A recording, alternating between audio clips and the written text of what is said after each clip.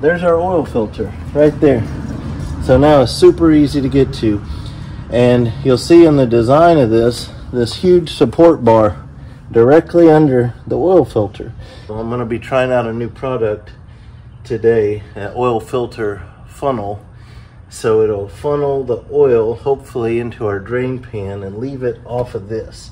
So I always cut a little piece of plastic sheeting to cover that, and I'm still going to do that today, and maybe always will, but I'm also going to try out that funnel, and so we'll find out together if it works. And also, the new product that we're using today, the new product I bought off of Amazon, is called a Forma Funnel Flexible Draining Tool. It's a very simple concept on these cars where you loosen the oil filter. As soon as you loosen it, oil starts to drip out. Nothing you can do about it. You just turn it a couple turns, get away from it, just that oil that's in there, let it drip out.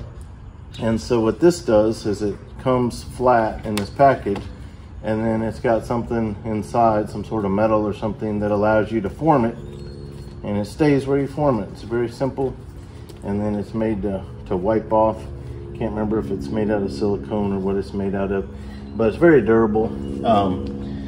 So the idea is that I would get you don't have a lot of clearance in there. Most vehicles you do.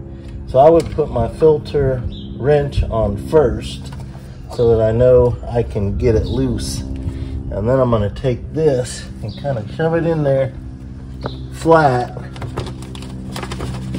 and then see if I may not have enough downward room, but I'm going to try it. So I'm going to form it like that,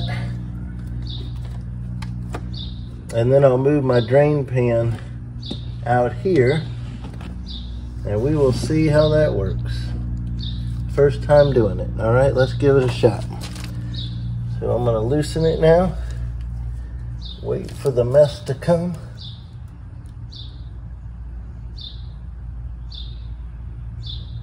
Of course, I messed up. I put my filter wrench on the wrong way.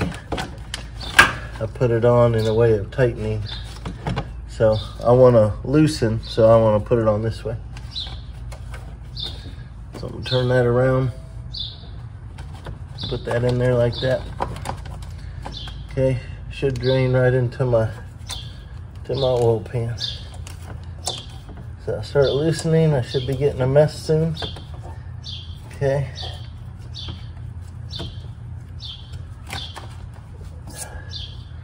Okay, I got it loose and I'm not getting anything, so I'm going to take this opportunity to maybe get my wrench out. Oh, there's the mess. So I can't really get my wrench out, which is kind of not good. But anyway, I'm going to see what happens if I keep loosening this filter. Once you get it loose, you can do it by hand.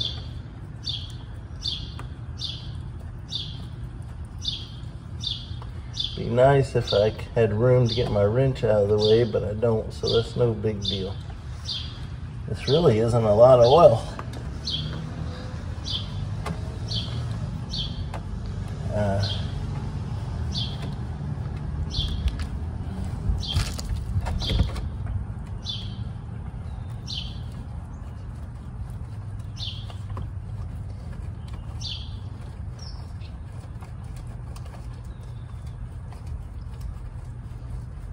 Most cars, this funnel would work very nicely in my CRV.